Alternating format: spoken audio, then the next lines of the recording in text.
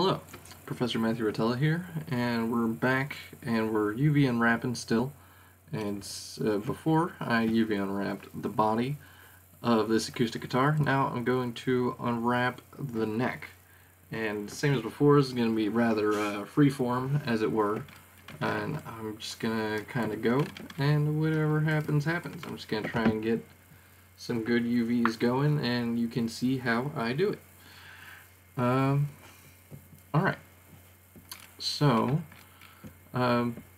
first of all, what you're going to want to do is you're going to want to try and figure out like what pieces can be pieces by looking at the seams on the naturally occurring seams on your model, and try and figure out what can be pieced out into different UV shells. So like I see I got a line here, that's some good news. I can see I got a piece interrupting my other piece up here, so that means I can hide some seams back there, or I can cut this off into its own separate thing.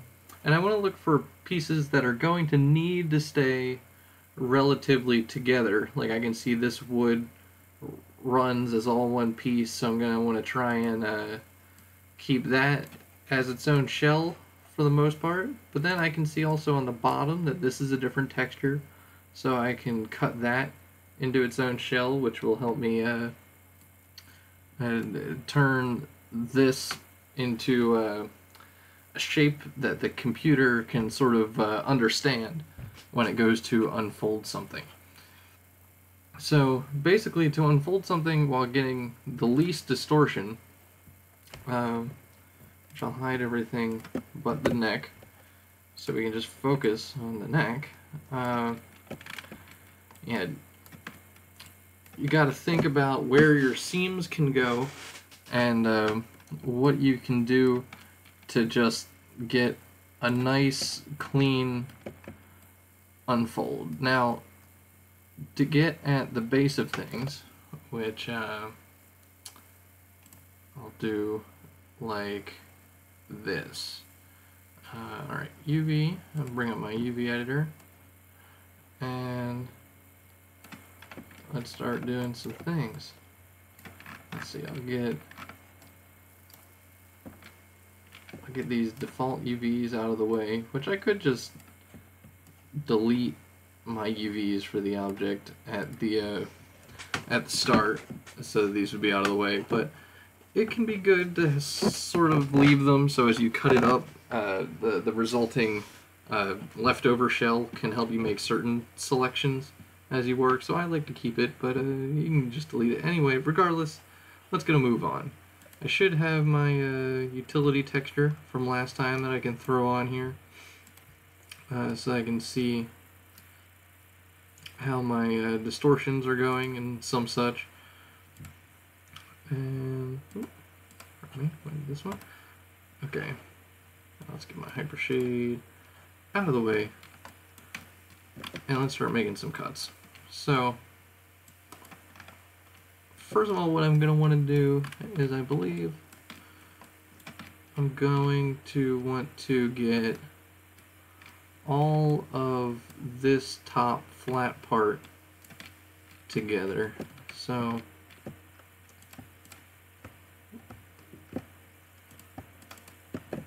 I'll get that edge loop there, and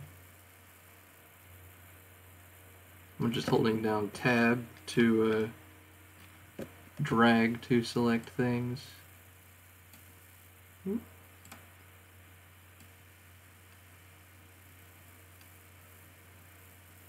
I'm going to get all of this, and that's all selected. I'm going to press 4 so I can get a look around, make sure I don't have any auxiliary things projected. And alright, now I'm going to want to make seams and unfold this. So to project, I'm just going to do a planar from, going to make sure it's Y, so I get a top-down projection, because that's going to basically give me a pretty decent angle to start with of the UVs that I want to work with. So I'll just hit project. And now before I unfold this, because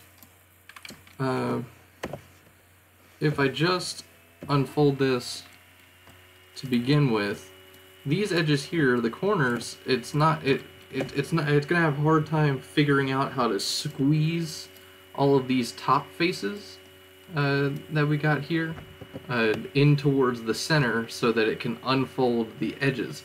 So to make it be able to more cleanly unfold these edges, we just got to you can think of the same way as if this were like a singular piece of paper, and if you wanted to unfold that paper. So basically, if I select that edge there and I start cutting, so I can cut UV, cut that there, and just go around, cut, and cut. Now again, if I look at my UV shell, this is a relatively a clean cube. Now when I hit unfold, what should happen is it should let the sides sort of unfold outwards like wings, and that's what's going to happen to the sides, top, and bottom. So now, with that UV shell selected, if I hit unfold, it does do exactly that. If I move it outwards, you can see, like here, like this is the bottom. It has sort of, yeah, unfolded outwards like wings, and similarly for the sides, it has happened there as well. Now I mentioned before that this can be its own shell, so I'm going to make my own projection of that. UV, let's do the same thing. Planar, get a planar projection, and let's see. I can see from my test texture that these are getting distorted, so I can scale things so that these become more square. Yeah, I have less distortion, and now I can scale this whole bit down because this doesn't need to be a very big piece at all. I'm going to end up scaling it down smaller later, but that can function. Alright, now one of the bigger questions is unfolding all of this wood onto something that can unfold to have what appears to be a relatively smooth flow going around. So what I'm going to try and do is do the same thing here, but have it so that everything can flatten and unfold in a way that I can work with. We'll see what happens. I might have to put some seams here at the top corners that I don't necessarily want to, but I'll see what I can work with. Regardless, I know for a fact that I can put seams in here, because that's going to be hidden. This whole face is going to be hidden behind my acoustic guitar body, so this no longer needs to be connected to it by any means, so that should help free it up some. And now, and perhaps I'm actually going to want this entire top face of my acoustic guitar head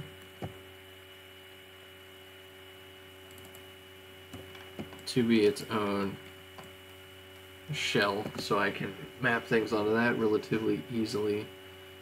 So I can do the same thing, planar, project. Oop, shoot, I didn't do that right.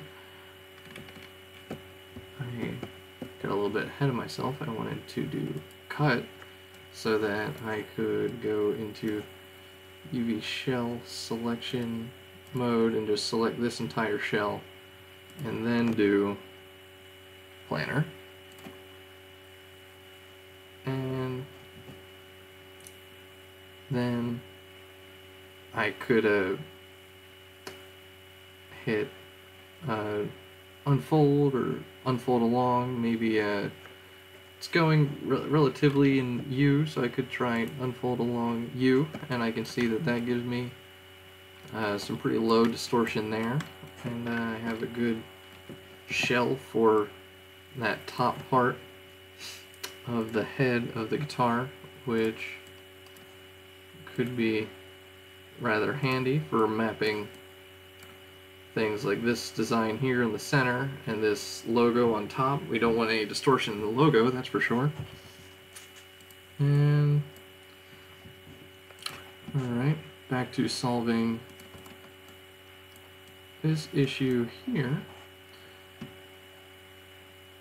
And I might end up having to figure out something out later as far as a better solution, but probably my best bet just looking at it would be to make a cut here and at the opposite side on the head.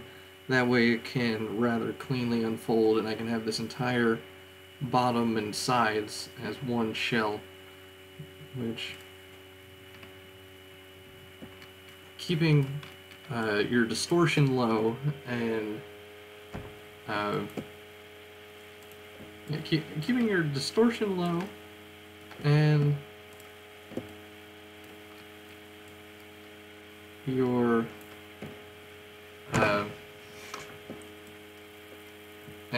reducing the amount of seams you have really is going to end up being the ultimate challenge when it comes to UV unwrapping things.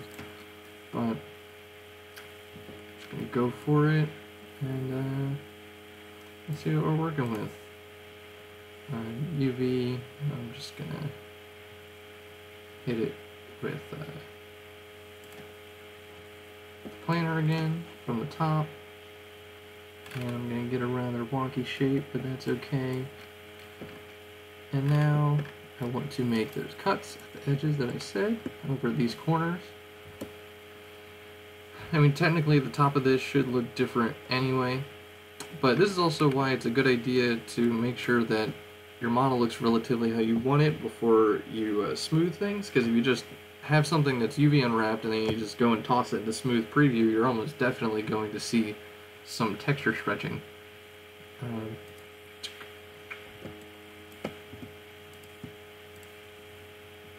So like if you are going to be smoothing something, it can be a good idea to like UV unwrap it in sort of like a high poly state so that it can end up working out well. Anyway, UV shell. Alright, so I have my two seams placed, and now let's just try unfolding this. I'll hit unfold, and let's see what happens. Alright, so like this sort of bent, but let's see how our distortion's looking. Which is looking a bit regular, which regular is good, but it looks like we're definitely stretching. Now let's see. Yeah, we're definitely stretching. So to reduce said stretching, I can scale this up like that, and that looks pretty good. I'm gonna say. We have a few little squiggly bits, but with the texture, it's a little. This is definitely not good right here.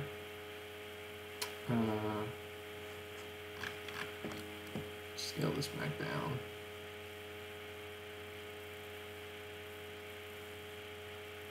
No, I'll leave it for right now. Let me see. These faces. These are the ones that are giving us the headache. What I could try doing is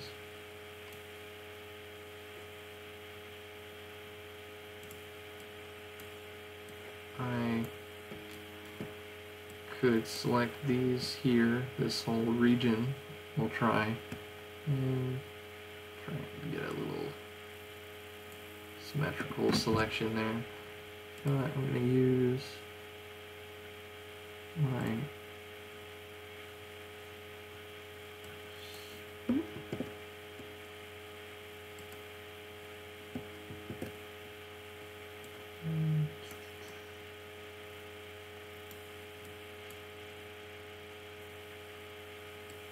which I can use this to unfold things into a shape we're getting a bit squiggly, to say the least.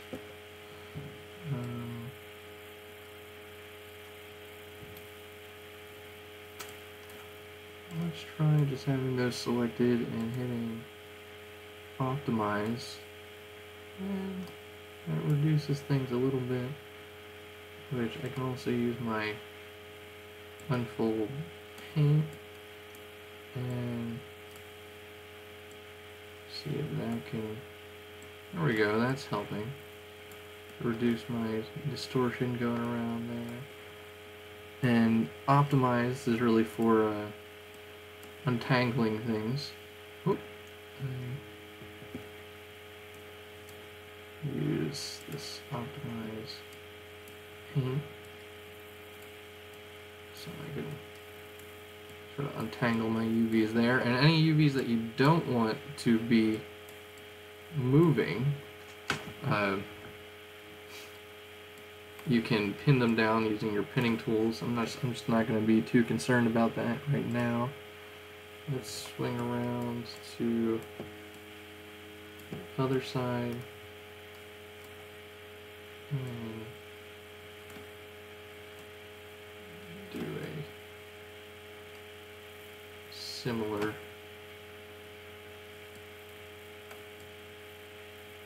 bit of work. And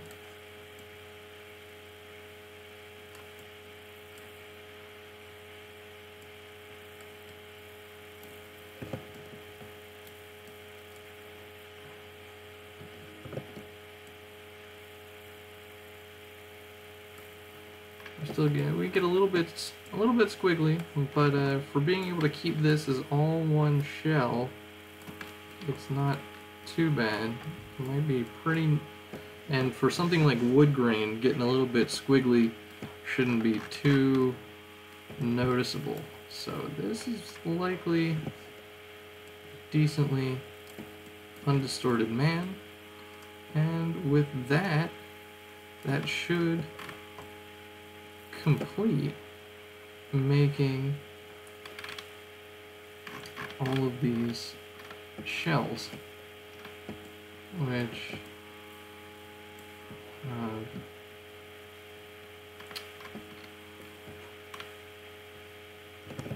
now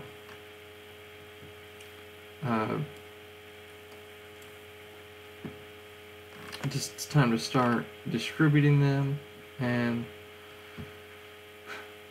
aligning all of them. You can hit gather shells, and that will gather all my shells together without stacking them on top of each other so well. And I can even try using the layout and it'll just automatically lay them all out for me. But well, for the neck, that will pretty much maximize the texture space for the neck. Well, for that piece, that last piece that we just made. But we can make some of these bigger. We want to try and figure out how we can use our space best we can. The head will be a pretty important one, which I could get more space out of it by aligning this vertically, and I can use my orient to help me orient it more perfectly vertically. And scale that bad boy up.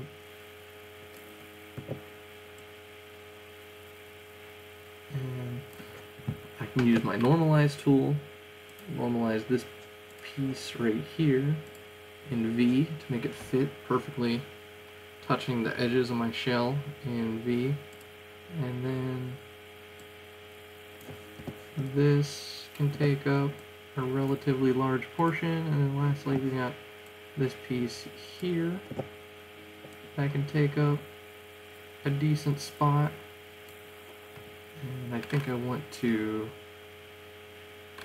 flip this so I can in fact just go ahead and flip it in U.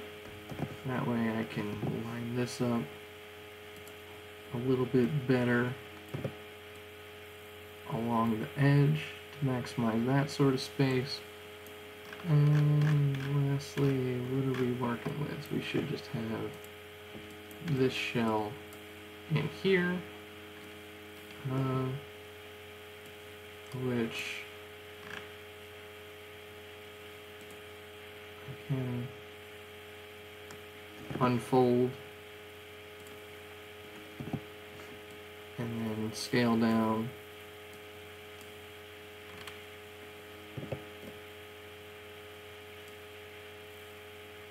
And this can be pretty dang small because these are all faces that don't get seen, so to make the most of things I can sort of place it like that.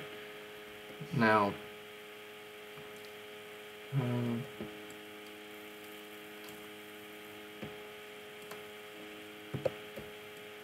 to give myself a little, these are basically as big as they can be. Now to just give myself a little bit of room to work with. There we go. And that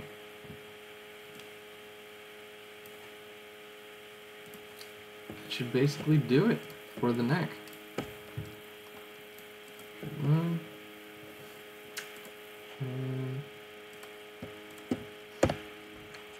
don't have much of a test texture to throw on the neck, but